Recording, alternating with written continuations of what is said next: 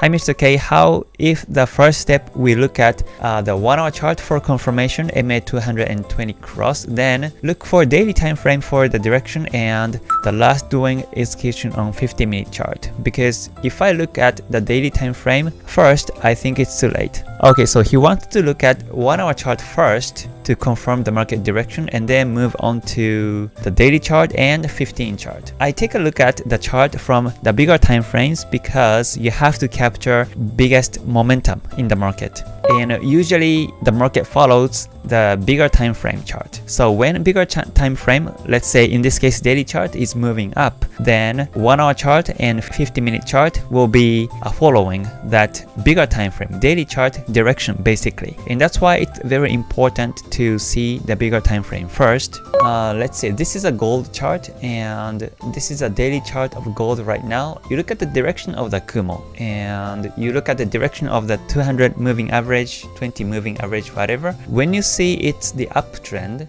right? When you see that daily chart is moving up, that means the market is uptrend in this bigger time frame. And then you go down to 1 hour chart, and what you have to confirm is the market, right? The lower time frame market also is moving upwards. Because if the lower time frame market is not really moving up while daily chart is moving up, that means the market is retracing backwards, right? In 1 hour chart, this was a downtrend, and after that it looks like it's been going up. But if you look at the today's candlestick right here, this is the bearish candlestick, the most recent one. When you look at the 1 hour chart today, maybe it's going down. But daily chart is moving up. Most likely the market is gonna go up continuously. And with that in mind, you look at the lower time frames like 1 hour chart, then you find, and yeah, when you find it downwards, then that means the market is retracing backwards. And that can be a confirmation, and that's why you better go from the bigger time frame first. So usually I take a weekly or daily chart as a bigger time frame. Yeah, there's a formula that I usually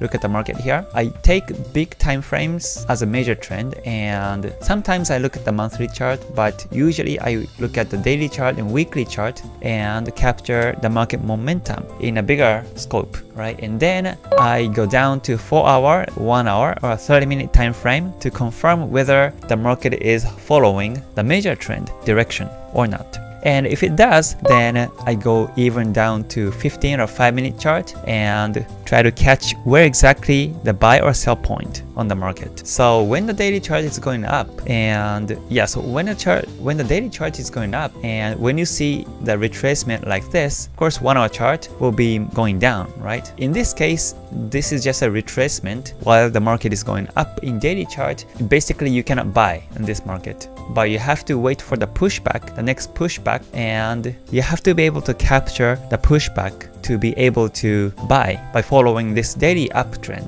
So to capture that pushback, you have to look at lower time frames.